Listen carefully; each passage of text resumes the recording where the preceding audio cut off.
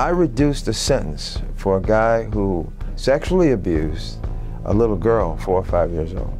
And the paper excoriated me for doing that. But they don't know why I did it. Sometimes what is not what it seems to be. On this year's Road to the White House, we would like the candidates to talk about the very relevant but somewhat ignored topic of judicial discretion, which falls under the large umbrella of criminal justice reform. A case that proves judicial discretion to be more important than ever is the case of Jason Lay.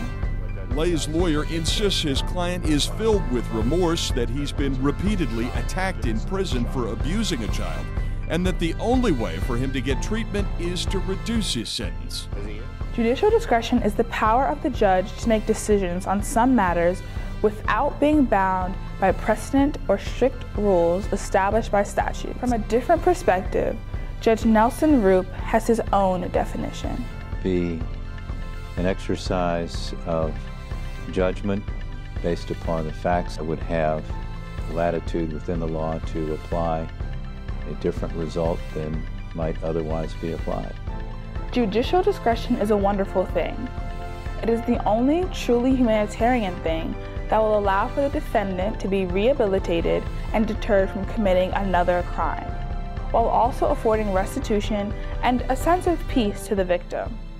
Using a sense of compassion, of dignity only humans possess, judges are faced with one of the most difficult jobs imaginable, helping the bad guy learn to not be a bad guy. Minimum mandatory sentencing takes away from the judge's discretion by sentencing everyone to the same fate, even when the crimes were committed for different reasons. We have to recognize that there are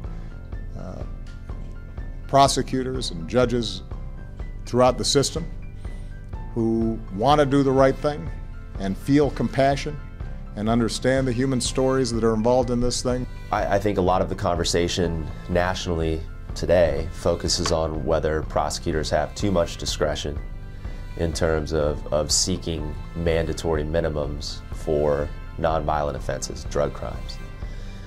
So I guess necessarily what we have is prosecutorial discretion taking away from judicial discretion. In some cases, people who commit crimes do them for a reason. A father who steals medicine for his sick child should not get the same sentence as someone who stole a TV for their own good. On the books, the crime is the same. Judges are able to take factors like these into account with the amount of discretion that they currently possess. But they can only do so much with the limit put on them by sentencing guidelines. Let's rewind to the 1970s. U.S. crime was rising dramatically and policymakers wanted to do something. Mandatory minimum laws seemed like a good idea. Everyone who committed the same crime would have the same guaranteed sentence. Parole was limited and flexibility was taken from judges. Sentences would always be fair and politicians could get tough on crime. Everybody's happy, right? Well, no, not really. I think that there is human emotion. I don't know that you can program human emotion and intuition and compassion into a computer. So no, I do not believe that.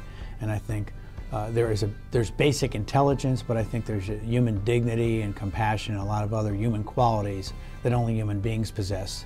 And I don't think you can artificially create those other things. When we do sentencing guidelines, which are essentially like what are advisory to the judges when formulating a sentence, you just punch in numbers, but a lot of times there's some mitigating factors that are important. I think everyone needs to have discretion because every case is different. You can't treat every case like it's the same.